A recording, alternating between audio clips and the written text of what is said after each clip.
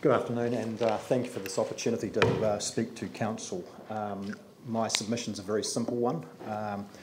We live in pretty challenging times, and this is evident in the financial challenges facing Council.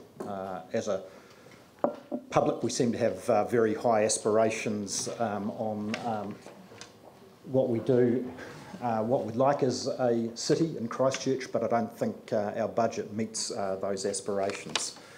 A couple of points. First and foremost, in terms of the replacement of some of the large assets, it seems to me that we should be looking more towards a process by which we replace like for like. I don't see the justification, for instance, in having a library roughly double the size of the one that's being replaced at several times the insurance proceeds that we're likely to get to replace it. Secondly, on the matter of the town hall, as another for instance, I just think that's a complete waste of money. The council will end up having a whole lot of public assets that are underutilised, will probably generate ongoing operating losses into the future, and there might be other options. One I've suggested is perhaps having an auditorium with good acoustics as part of the convention centre and making a contribution to, as part of the cost-sharing process, to central government to fund that aspect of the convention centre. Just a couple of ideas.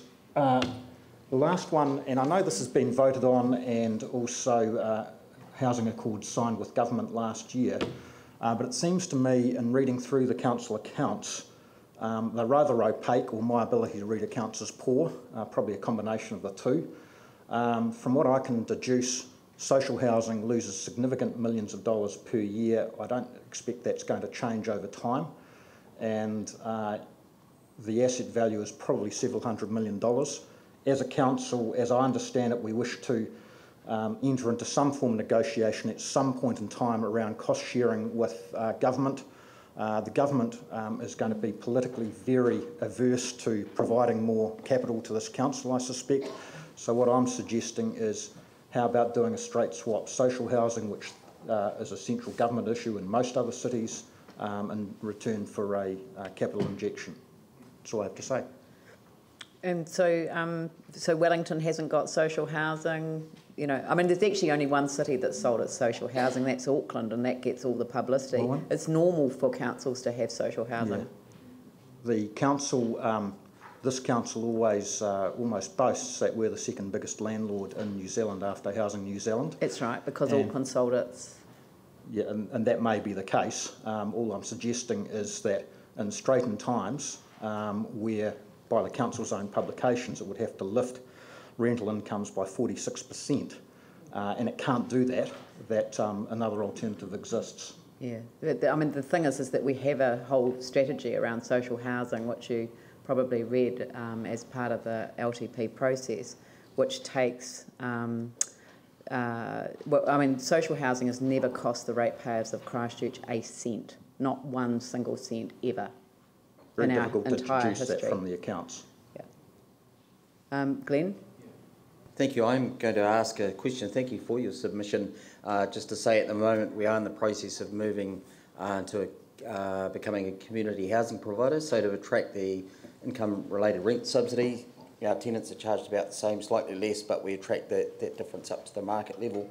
But my question is around, what do you see as other options for our social housing tenants, for whom we've been providing since 1938, if we ourselves pull out of social housing?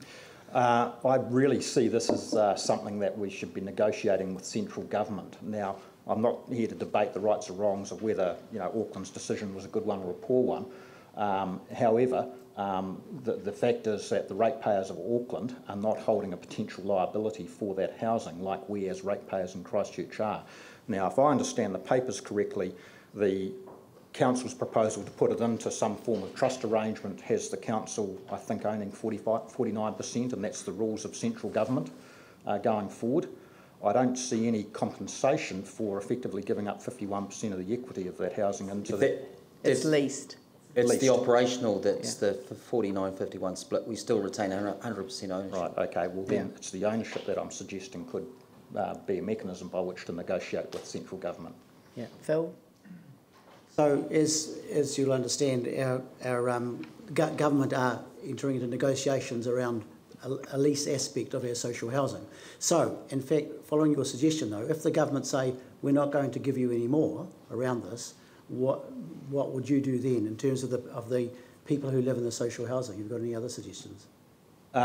Well, to me, if the government isn't prepared to step into that mark, then I think that's quite a large political issue for central government, and something that I think to some degree there'll be a lot of support for having that argument publicly out of the city with central government. Look, thank you very much. I appreciate your time. That's food for thought there. Wayne McClintock.